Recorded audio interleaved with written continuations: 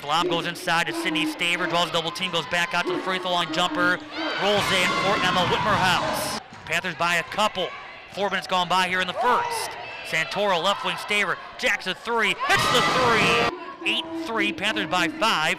4:13 to go here in the first. Staver left side three ball, good again. 11-3.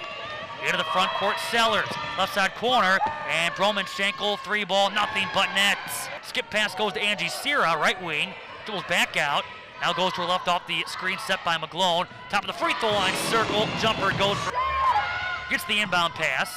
Starks, into the hands of Sellers, right side three ball, count it. Did not play against the Panthers last week. Both free throws fall for Need. Now a deflected pass off the press. Smells for the steal. Layup to the right side goes.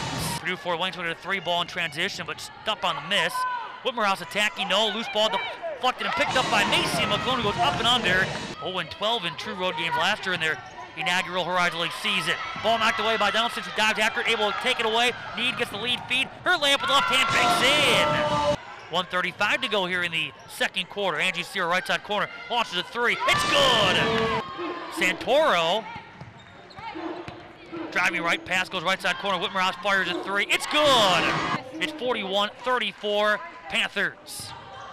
Hook shot, Whitmerhouse goes down. Now stops and passes up high. Need going inside Wallstead in front of the hoop. Up the right side with the layup, no. Missed it, brings out a roll, miss, goes back up, and gets the roll plus the foul! 8:10 to go. Smells will take the baseline.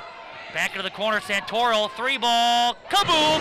A three ball knocked down by Michaela Santoro. Final 5 seconds up the sideline. Emerson, right wing, stopping, launching the three ball at the buzzer to the air ball, and this one in the win column for the Panthers.